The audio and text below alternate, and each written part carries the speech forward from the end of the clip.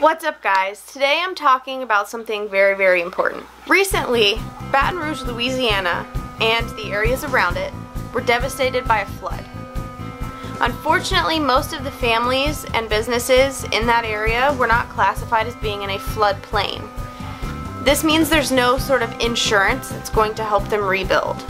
They're relying purely on the donations of others and volunteers that can help them do this. Elise, my friend, who you've seen in several other videos, basically has organized a trip where me and a few of her other friends are going to go down to Louisiana, and we want to help.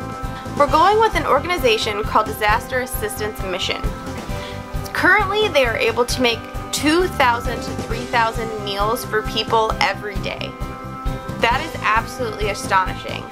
However, people need more help. They need more food. They need help rebuilding. And unfortunately, the media has already pretty much stopped talking about this disaster. Donations have started to slow to a crawl, and people have stopped going down. However, they need more help now than ever.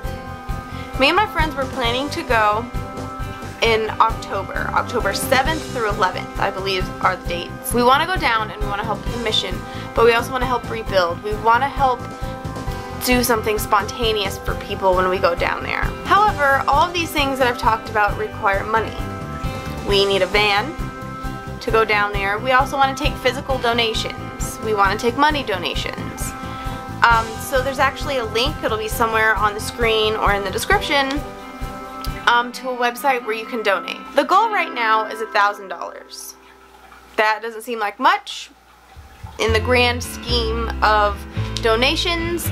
However, it is quite a bit of money. I would love to exceed $1,000. I would love to get $5,000 or more.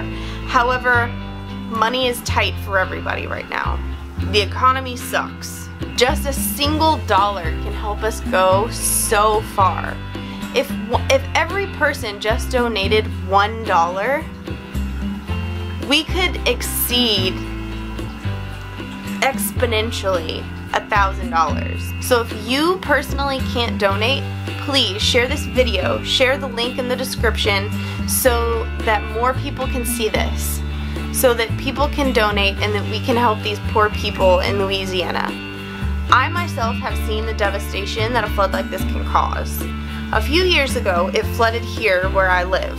Now, the area around me was fine. However, some of my family actually lost some of their stuff in the flood. They didn't have it nearly as bad as everyone else, considering it only reached about 2 feet in their basement, but there were houses in their neighborhood that were completely covered by water. In this area, a friend of mine had his house actually picked up and moved about 3,000 feet into the woods. He lost everything. And there's so many people in Baton Rouge that are experiencing the same thing. And they need your help. So this is a calling so that you can help, but also so that we can go down and so that we can help the people in Baton Rouge and the areas around it. Until next time, guys.